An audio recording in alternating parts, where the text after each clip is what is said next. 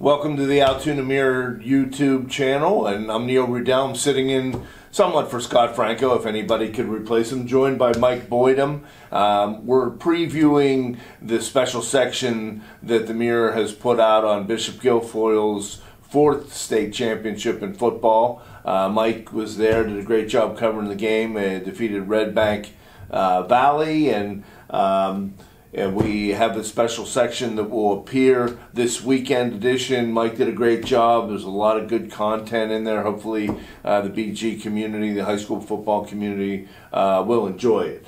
Yeah, this is the type of thing that if you're a BG fan, it's going to be something I think you want to keep. Tyrone baseball won a state championship earlier this year, and I went to Tyrone, and I went and got, and I'm not promoting anything here, but I got myself a plaque made of it just because it was a neat thing for the community, and this is a great thing for the BG community. I think it's going to be, it's 12 pages. Nick Anna, that works for us here, he did a great job. There's a great picture page with the collage of all the photos that we had from the state championship. These are photos that weren't in the regular section. So there's a lot of really great stuff. There's the stats from all the District 6. If you were a District 6 football player and you played in a state championship and you caught a pass or you had a carry, those stats are all in there in this thing. Yeah, it's a really good job. Mike put his best foot forward with a commentary on BG's program, looking ahead to next year, some of the behind the scenes, the coaching staff, many of the assistant coaches have been there a number of years. And when you look at BG's program, they're capturing now in football what they have had in girls basketball and boys basketball. Yeah, and girls basketball had just won their 7th state championship in March, and now a great year for BG as they win their 4th state championship, and obviously only the 5th state championship from District 6 in the history of the football, with Tyrone being the other one. Yeah, and BG, I mean, when you look at their sports history, because we were putting this together, they won 7 girls state championships dating back 40 years to get into the early 80s, and they had 2 where there were PIAA titles in the mid 67 and also 70.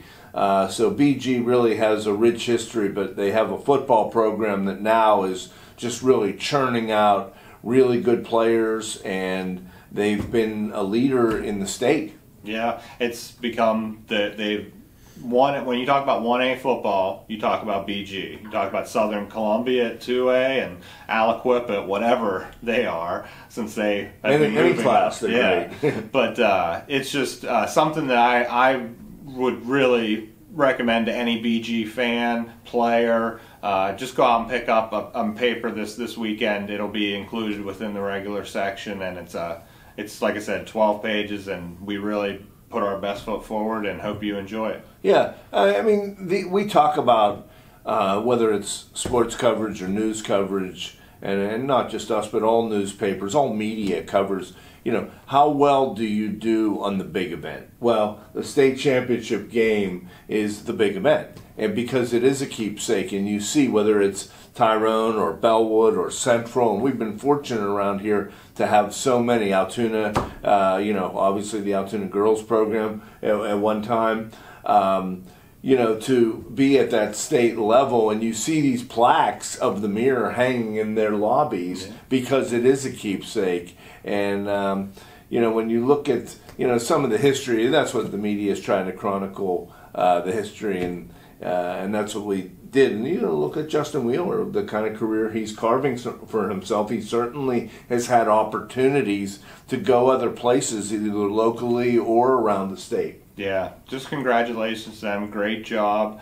And people have forgotten BG was around 500, a 500 team before he got there. His first season, he only won 1 game. I mean, it's not like BG's had this long dominance in football. It seems like that now because of the last decade, but they have done an excellent job transforming that program, and like I said, it's definitely worth your time to go out and get this. And they have a lot back. You have a story on that. They have a number of key returnees, right? Yep. They Carson Kesey-Wetter, quarterback, Cooper Rother, the running back, both juniors, Dominic Janaszek, Sante Bombachi, one of Scotty's favorite names. All those kids are going to be back, and they could be just as good next year.